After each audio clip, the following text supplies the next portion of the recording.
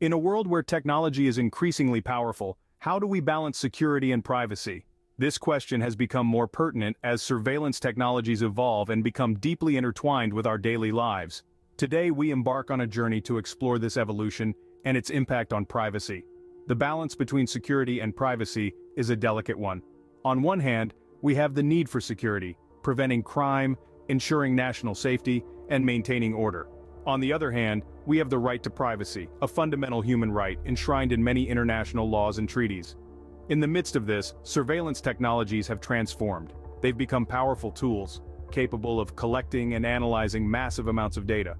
But with this power comes the potential for misuse and the erosion of privacy rights. So, how do we navigate this complex landscape?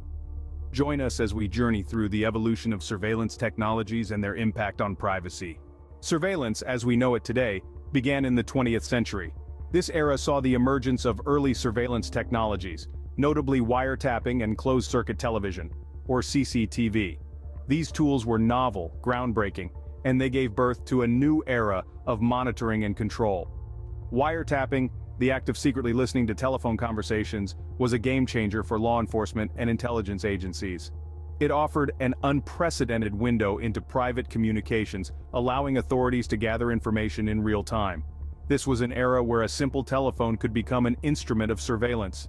Simultaneously, the advent of CCTV marked a major leap in visual surveillance. This technology transformed the way we monitor public spaces. Streets, banks, stores, and even homes could now be watched, recorded, and analyzed. It was a revolutionary shift indeed, but not without its implications. These early forms of surveillance were primarily used for security purposes. Wiretapping was instrumental in solving criminal cases and thwarting potential threats. CCTV, on the other hand, served as a deterrent to crime, providing a sense of safety in public spaces. These technologies played a pivotal role in maintaining law and order, and in many ways still do. However, as these technologies seeped into everyday life, they also began to impact privacy. The balance between security and privacy started to sway. Wiretapping, for instance, raised questions about the sanctity of personal communication. Could a private conversation remain private in the age of surveillance? Similarly, the widespread use of CCTV led to debates about the right to anonymity in public spaces. These technologies, while enhancing security, were also eroding the boundaries of personal privacy. As we moved further into the 20th century, these debates only intensified. The rise of digital communication and the internet brought new challenges and opportunities for surveillance. The landscape was changing rapidly, and with it, our understanding of privacy and security. As technology advanced, so did the methods of surveillance. The digital age brought about a seismic shift in surveillance. Suddenly, the world was not only connected by wires and signals, but also by a vast invisible network of data. The advent of this new era didn't just change the way we communicate or do business. It revolutionized the landscape of surveillance. Let's take a step back and consider the concept of surveillance in its most traditional sense. It involved physical observation, perhaps a pair of binoculars, a stakeout, or a covert following. The scope was limited, the process time-consuming, and the results often uncertain. Enter the digital age. Surveillance was no longer constrained by physical boundaries. It was now possible to monitor an individual's activities from thousands of miles away, thanks to technologies like internet monitoring and GPS tracking. You could be sitting in your living room in New York, but a digital eye could be watching you from a server in Berlin or Beijing. Internet monitoring in particular became a potent tool. Every click, every search, every website visited became a data point, a piece of the puzzle that could be used to sketch out a person's profile, their habits, interests, even their thoughts to a certain extent. GPS tracking, on the other hand, took surveillance out of the cyber world and into the real one.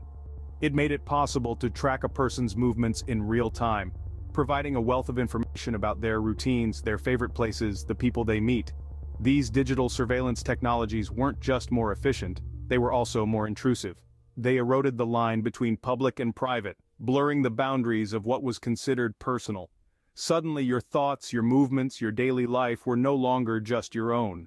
They were data points, pieces of a larger picture that someone, somewhere was putting together. This expansion of surveillance scope was not without its implications. It raised questions about privacy, about the right to be left alone, about the balance between security and freedom. But that was just the beginning. The events of 9/11 marked a new era in surveillance. This tragic incident served as a catalyst, prompting a global shift in how governments perceive and approach security. In the United States, this shift was most notably seen with the introduction of the Patriot Act, a piece of legislation that significantly expanded the surveillance powers of law enforcement agencies. The Patriot Act, signed into law just 6 weeks after 9/11, was designed to prevent further terrorist attacks. Yet it also opened the door to practices that would otherwise have been deemed invasive or even unconstitutional.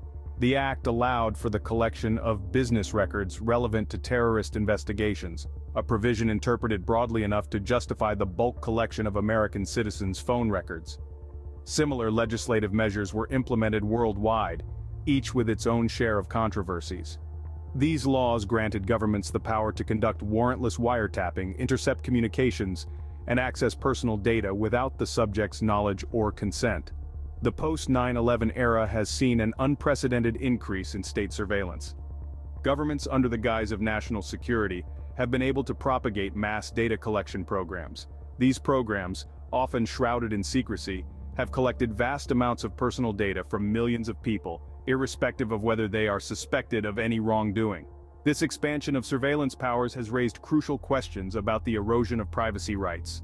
Critics argue that such mass surveillance infringes upon our civil liberties, turning us all into potential suspects. They caution against the dangers of living in a surveillance state where every call, every email, and every online interaction can be monitored and stored. Yet proponents of these surveillance measures argue that they are necessary evils in the fight against terrorism. They contend that the collection and analysis of data can help predict and thus prevent potential threats. This ongoing debate has underscored the delicate balance between security and privacy, a balance that continues to be tested in this era of digital surveillance. The balance between security and privacy was shifting. As we moved further into the 21st century, the scale tilted even more towards security, setting the stage for the next phase of surveillance, the era of big data. Today, surveillance has taken on a new form with the advent of big data. The digital revolution has led to an explosion of information, and this information is now being used in ways we could have only imagined in the past. In the realm of modern surveillance, big data plays a pivotal role. It's not just about collecting information anymore, it's about mining that data, analyzing it, and using it to predict future events. This process, known as predictive analytics, can be incredibly useful. For instance, it can help authorities anticipate potential threats and take action to prevent them. But with great power comes great responsibility. And unfortunately, this power has often been used to further erode individual privacy. Every click you make online, every purchase you complete, every location you visit with your smartphone in your pocket, is potentially a piece of data that can be collected, analyzed, and used. As a result, our every move, both online and offline, can be tracked and monitored. This is not just theoretical. Companies are already using big data to predict consumer behavior, and governments are using it to monitor their citizens. For example, in some countries, authorities are using big data to predict and prevent crime. While this may sound like a good thing on the surface, it raises serious questions about privacy and civil liberties. The scale of this surveillance is unprecedented. It's not just a matter of a few people being watched. It's a matter of entire populations being monitored. Our actions, our thoughts, our preferences, our fears and hopes, all of these can be gleaned from the data we generate. And it's not just about the present. The data being collected today can be stored indefinitely, meaning that our past can be scrutinized at any time in the future. This is a powerful tool in the hands of those with the ability to interpret and use this data. We are now living in an era of mass surveillance. As we move forward, it's crucial that we find ways to balance the potential benefits of big data with the need to preserve individual privacy and protect civil liberties. What does the future hold for surveillance and privacy? As we move forward, technology continues to evolve at an unprecedented rate, and with it, surveillance techniques are becoming increasingly sophisticated. We're already witnessing the expansion of facial recognition technology, which has the potential to identify individuals in crowded public spaces or even flag certain behaviors. Imagine a world where cameras don't just see, but understand, where artificial intelligence is integrated into surveillance systems to analyze behavior, predict patterns, and make autonomous decisions. This could mean a safer world, where threats are identified and neutralized before they can cause harm. However, the same technology that promises to enhance security also threatens privacy. The ability to track individuals through facial recognition could easily be misused, turning public spaces into arenas for constant surveillance. The question then becomes, how do we harness the power of these technologies while also protecting our fundamental right to privacy? Artificial intelligence, in particular, presents a unique challenge. AI has the potential to process vast amounts of data faster and more accurately than any human could. It could help law enforcement solve crimes, detect fraud, and even predict criminal behavior. But it also has the potential to invade our private lives like never before, analyzing personal data, tracking online behavior, and making predictions about our future actions. The need for regulation is clear. As these technologies continue to develop, we must ensure that they are used responsibly and ethically. This means creating laws that protect individual privacy while still allowing for the advancement of security measures.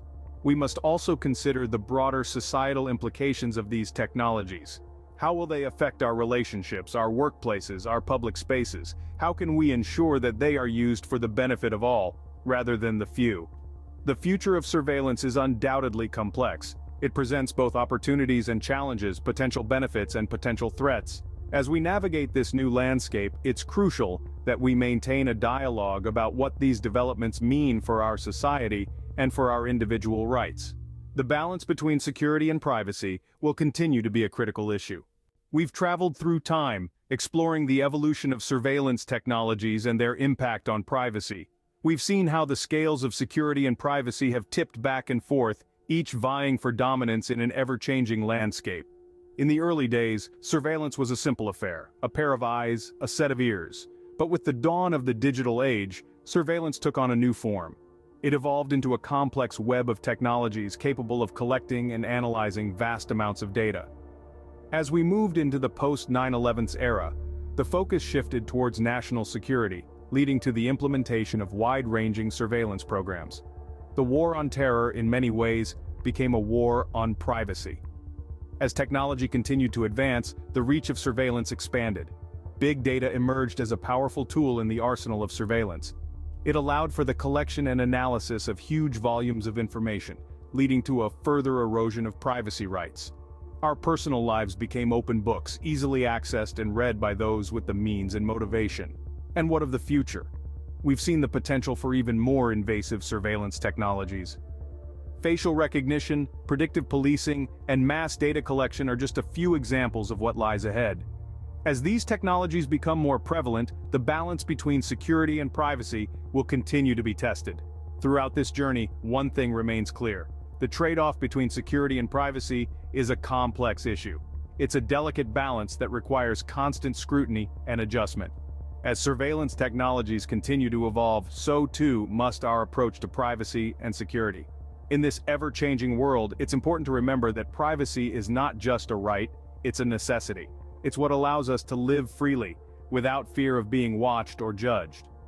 As we move forward, it's crucial that we continue to question and examine this balance to ensure our rights are protected.